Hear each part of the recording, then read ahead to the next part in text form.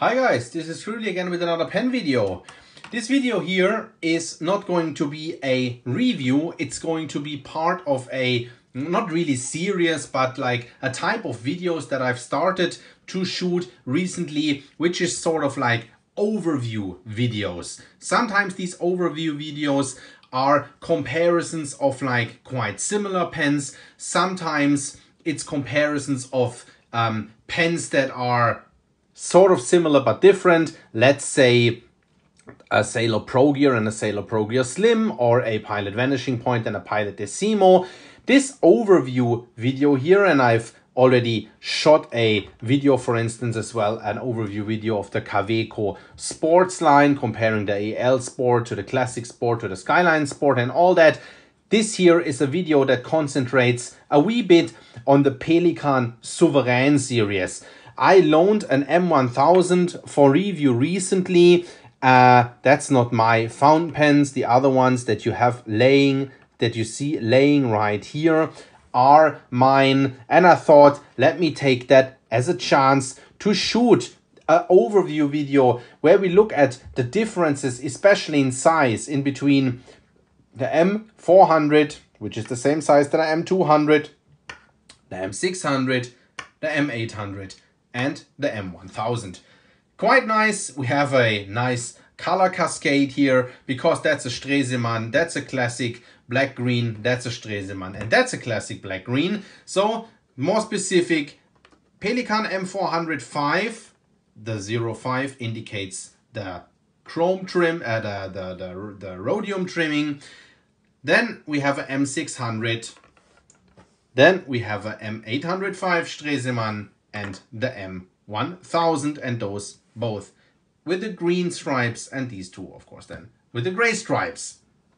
All right, so why am I doing this video? Myself, when I got my first Pelikan fountain pens, I found it kind of difficult from, you know, looking the pens up online to actually really see, when you look at the measurements, how large they really are. Yes, you see the measurements. Then you probably start doing funny stuff, like the stuff that I have then done back then, which is something like, you know, you start drawing the pen measurements on a piece of paper in order to try figuring out how large they will really be. Then you maybe make a small paper model of the pen, try to hold it in hand, or you go to a pen store and try those pens out.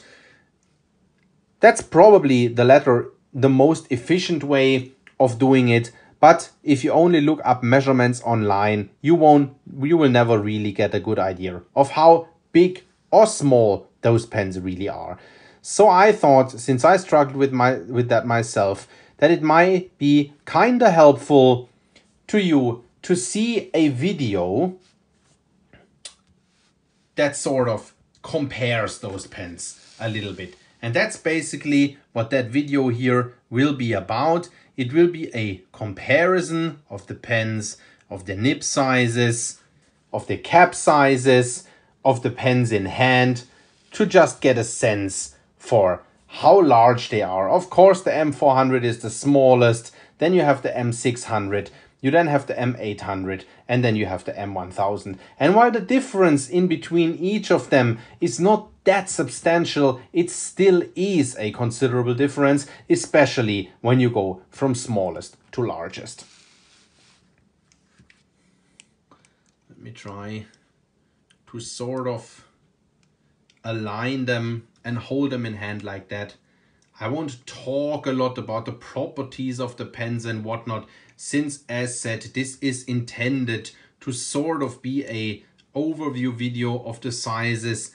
I hope I get them sort of aligned, not exactly maybe, but I think, you know, you get the point when you look in length, when you look at diameter. Of course, especially when you compare an M400 to an M800, you definitely see the size difference. Sure enough, the M400 against the M800, that's a baby, right? Let's hold the M600 against the M1000. Sorry, the M1000, of course. I think I said M800, but of course it's the M1000. The M600 is by no means a small pen. That's about the size of a Lamy 2000. But compared to the M1000, it's a quite small pen. I have the M800 now here against the M1000. That M1000 is really a large pen. Let's uncap them bit by bit and look at the differences in nibs. So that's the nib of the M400. That's a 14 karat gold nib. Now comes the nib of the M600, which is also a 14 karat gold nib. The nib of the M600 is already quite a bit bigger than the nib of the M400. Let's bring in the nib of the M800 here, which again is quite a bit larger than the nib of the M600, and of course also then the nib of the M400.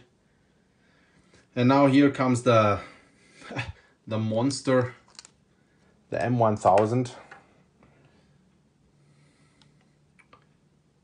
That's really a big nib here. M1000 and M800 are 18 karat gold nibs. The M600 and the M400 are 14 karat gold nibs. They all these three write pretty similarly, I would say.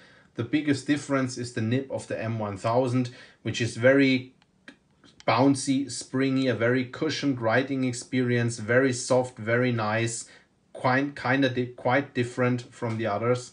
We try to align those also a little bit. It's a bit difficult to hold 4 pens in hand and try to align those.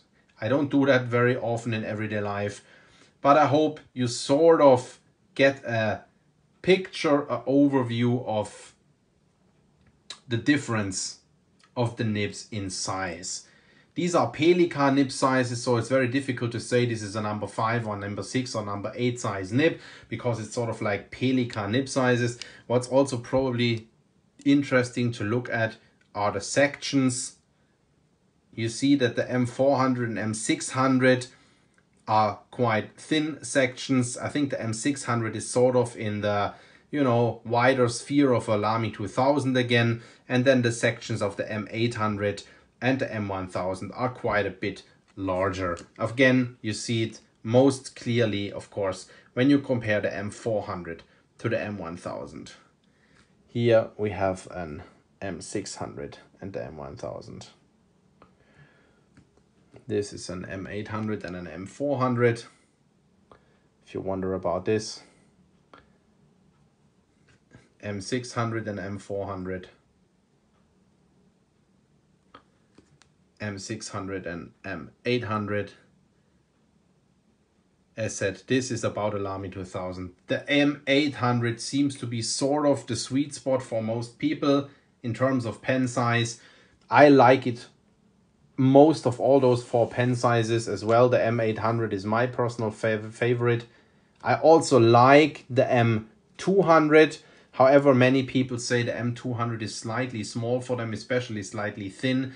I think if you're an average pen user, you're completely unsure which is the right size for you, I would tell you go with an M600, because the M600 really is an average size fountain pen. The M400 may be a bit small, the M1000 is oversized anyway. The M800 may also be a little bit small. So if you're unsure, if you don't really know, but if you get along with a Lamy 2000, a Lamy Safari, a Pilot Metropolitan or something like that, go with an M600 really. That's really a good size. That's really a nice sized fountain pen. Well, that's that with that quick overview of those pens. I can, last but not least, try to arrange them a little bit here so that you see a length comparison, how they are uncapped when I'm not holding them in hand really, when I just put them here like this. Hope that again gives you sort of a last idea. I thought it's maybe a helpful video, wanted to use the chance to have a M1000 that, as said, is not mine, here in house to shoot that overview video. I hope it was helpful to you, and I hope to see you at the next review. Bye bye.